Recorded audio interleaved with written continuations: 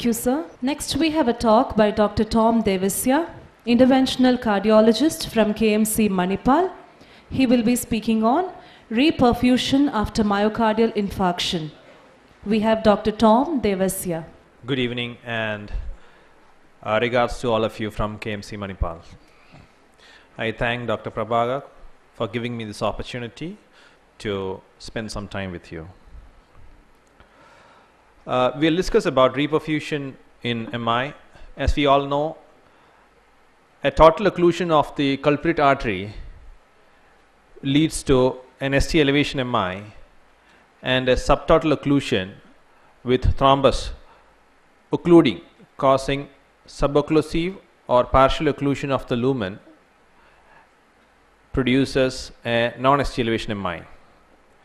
Once an MI is diagnosed, we try to reperfuse the ischemic myocardium either by means of a thrombolysis or by a PCI. So once this is done, we have to assess our reperfusion, whether it was successful or not. So how do we do this?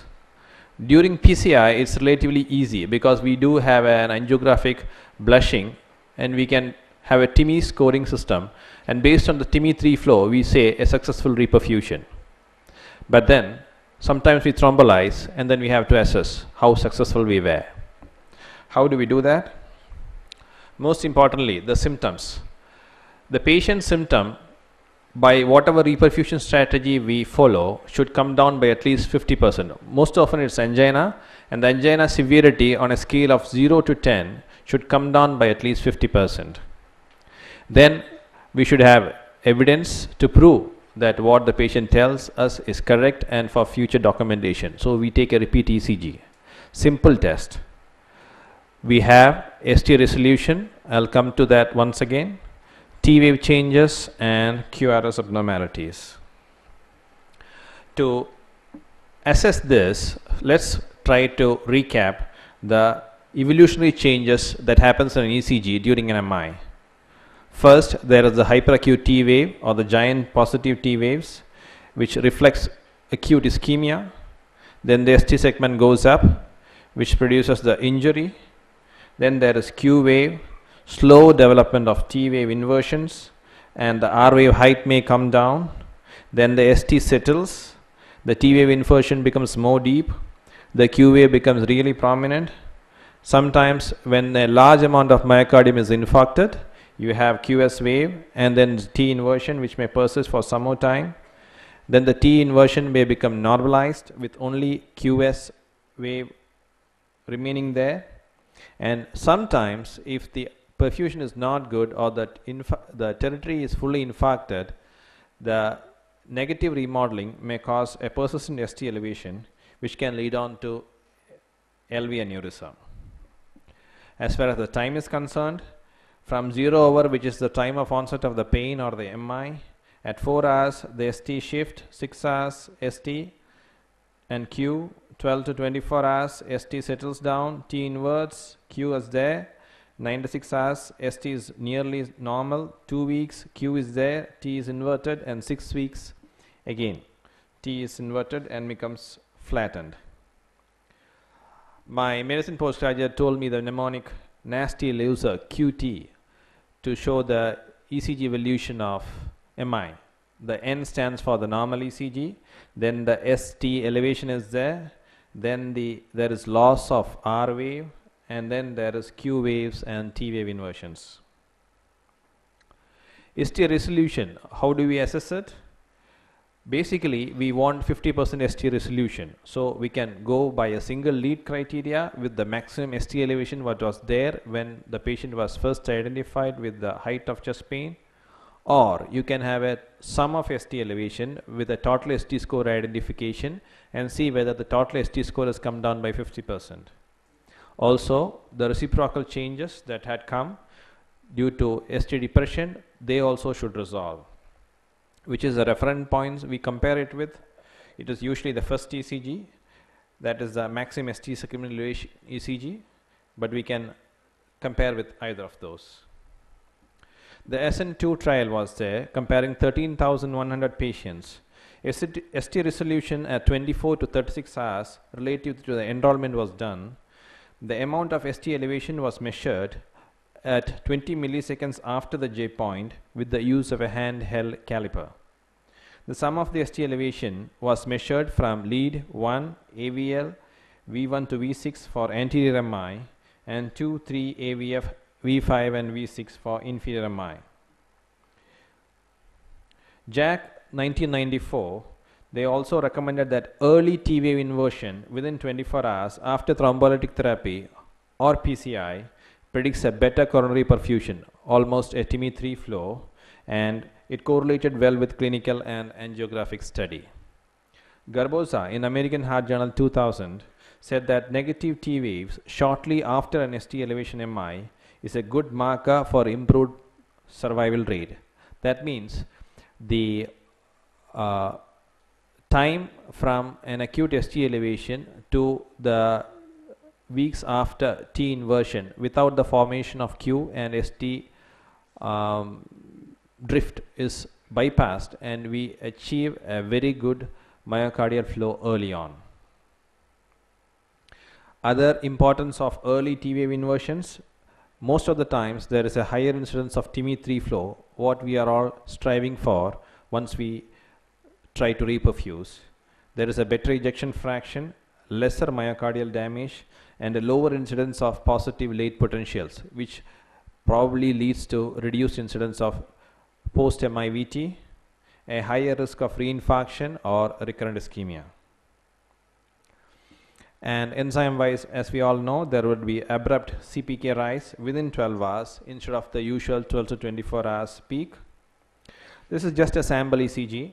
We know that any medicine postgraduates, what MI is it?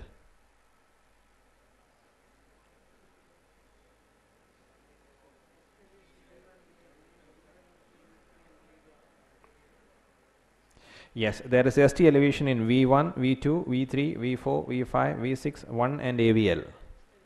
Acute extensive anterior wall MI, yes. So once it is diagnosed, you try to reperfuse, and after reperfusion, this is a ECG. We can see that the ST has settled, ST score, total ST score has come down, and the T wave has inverted. We assume this patient to be symptom free and have a good reperfusion with probable TIMI-3 flow on angiogram. So that's the assessment. Just a small note on reperfusion arrhythmias. Once reperfused, during the first 24 hours, patients are prone for reperfusion arrhythmias. The common ones are sinus bradycardia and sinus tachycardia, but very often we do not worry about them too much. Sometimes there is this accelerated idioventricular rhythm and may lead to confusion. Let's try to see this ECG. Medicine postgraduates, what's your diagnosis? AIVR. Can you tell me one or two findings that can suggest the origin as ventricular on ECG?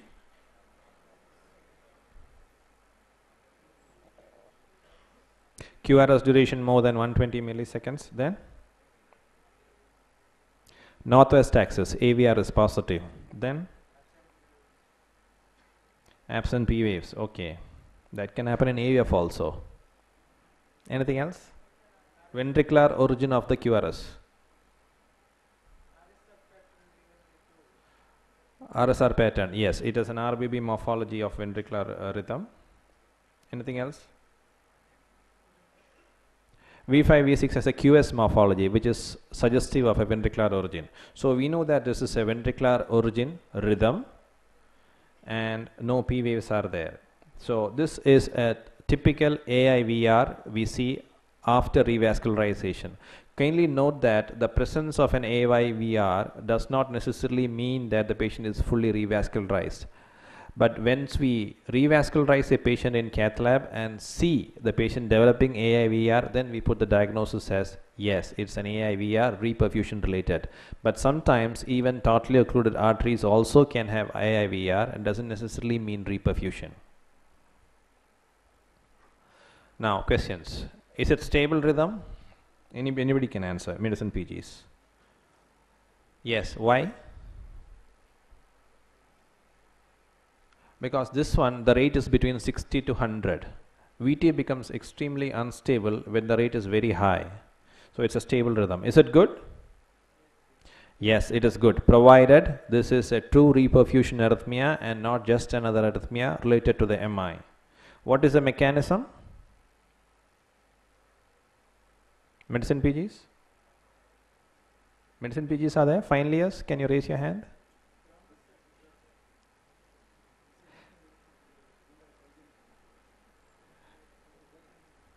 Okay, the mechanism is automaticity. Why is it called AIVR? It's accelerated because the ventricular rhythm is usually around 40 per minute, whereas this one will have a rate of around 80 to 100 and it's accelerated. So it's accelerated idioventricular rhythm. Where is the focus? Sir was telling before, it is RBB morphology. So it's from LV. There is the reciprocal rule of bundle branch block pattern that we know. So if it is from the LV, it will have RBB morphology. It's from RV, it will have LBB morphology. Whereas if it is from the septum, it can have either LBB or RBB morphology. How does it start? Does it start with an escape beat or an ectopic beat? Any guesses? Yes. AIVR starts with an escape beat, whereas a VT starts with an ectopic beat. And is it more common in inferior posterior MI or an anterior MI? Yes, very often there are quite a few others who believe that it is more common with inferior posterior MI, but it's almost as equal with an inferior posterior or an anterior MI.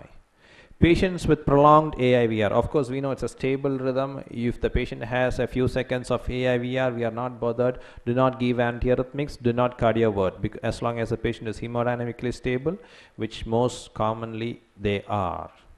But then if the patient is in prolonged AIVR, couple of hours, what do? It's not good to have ventricular focus for quite a long time because sometimes it can lead to myocardial suppression and loss of AV synchrony. So we try to achieve the AV synchrony and activate the sinus node most commonly with 2 ampules of atropine and then a flush. Very often the sinus node will be activated, the sinus node rate will pick up and the heart rate will go up above 80, which is most commonly faster than this AIVR, and the normal sequence of events is restored. So atropine is the treatment. Thank you. Thank you, sir. I request Dr. Yogesh, Assistant Professor, Father Muller Medical College, to present a certificate of appreciation to Dr. Tom Devasia.